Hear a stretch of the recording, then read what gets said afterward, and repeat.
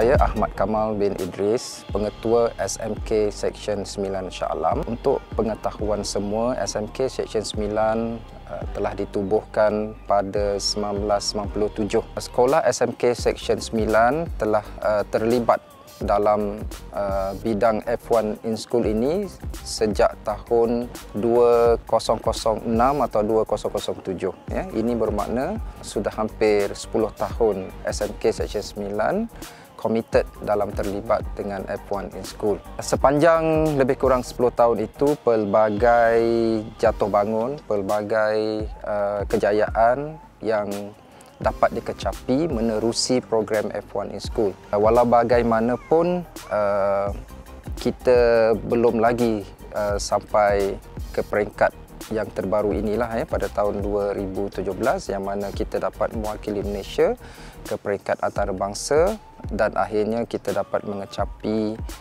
satu anugerah yang bagi saya sangat bermakna, iaitu anugerah Innovative Thinking Award.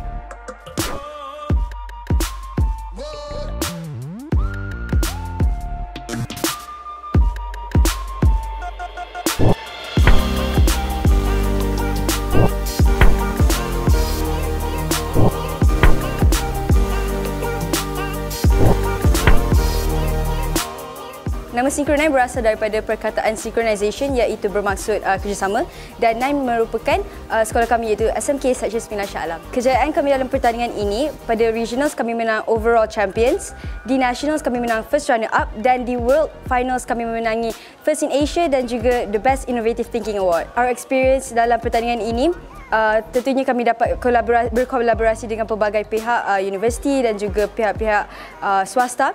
Tentunya memenangi pertandingan ini kami sangat kagum dan berbangga kerana antara tim yang tercalon adalah daripada UK dan Germany. Jadi untuk memenangi the Innovative Thinking Award adalah satu anugerah sangat berprestige, dan our initial vision was to empower the younger generation to go beyond their intellectual potential. So with winning this award, kami dapat menjadi sumber inspirasi kepada generasi muda di Malaysia untuk mengambil engineering dan juga to improve the quality of engineering in Malaysia.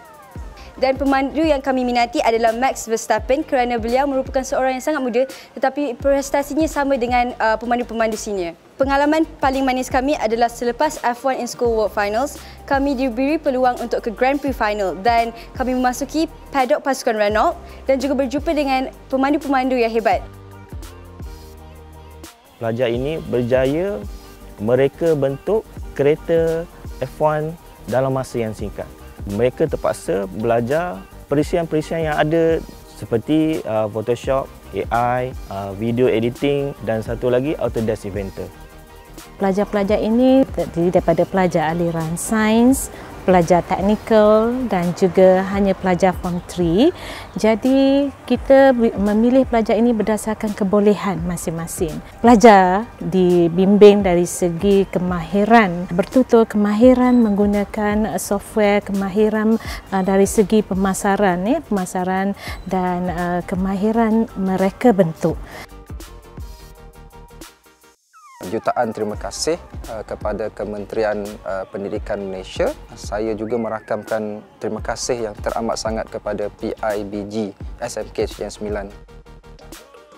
Harapan saya dan warga pendidik dan juga 1,600 pelajar-pelajar SMK Seksyen 9 ialah kita dapat melahirkan lebih banyak pasukan Synchro9 di bawah satu tajuk, iaitu Kelab Inovatif pada masa yang akan datang, kerana kita percaya dengan cara ini kita dapat mengukuhkan inisiatif KPM, iaitu STEM, Synchro9, Be Above the Line.